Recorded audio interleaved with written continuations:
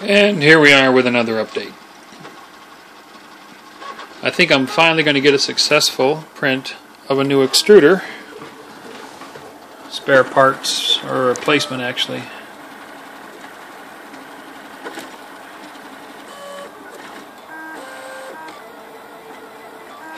It's doing pretty good.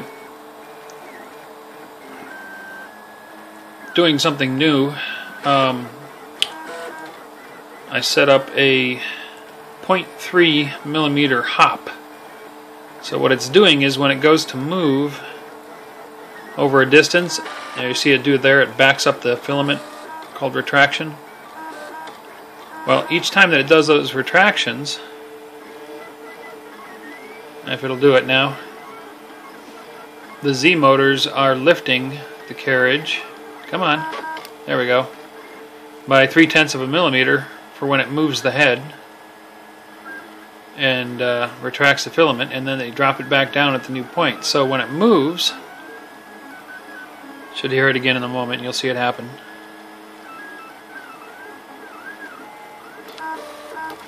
There we go. That was a move. There's another. What it's doing, it won't lift enough where you can actually see it lift. It's only 0.3 of a millimeter. That's where it did it. It lifted the head up, moved it, dropped it back down. And what that's going to do is that's going to keep down the stringies, little hairs of filament being stretched across openings. You can see that the gap there is nice and clean. There's nice and clean. There, like right there, it lifted and moved across there, and you don't see any stringy, no hairs.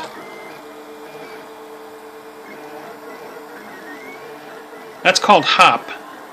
In Slicer, it's under the extruder settings where you set your retraction. You've also got a field for how far you want it to lift Z before it moves.